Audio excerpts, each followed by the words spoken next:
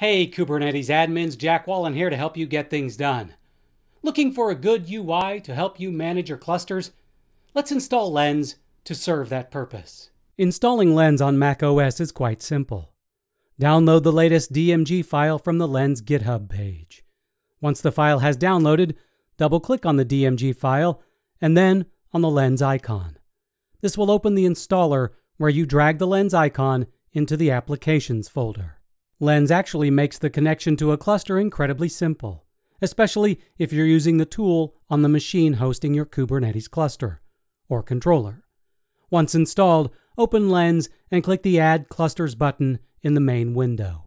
Lens connects to Kubernetes clusters by way of the kubeconfig file. Where this is located will depend on the platform you are using. However, Lens is really good at auto-detecting your kubeconfig file. When you click the drop-down, you should see the config file listed. Select the kubeconfig file in question and then click Add Cluster. If your kubeconfig doesn't show up, you'll need to select Custom and then, in the resulting window, either write or paste the config file in question. Once you click Add Cluster, your cluster should appear on the left navigation. Click the entry to reveal all of the information and management tools available to your cluster. Hey everybody!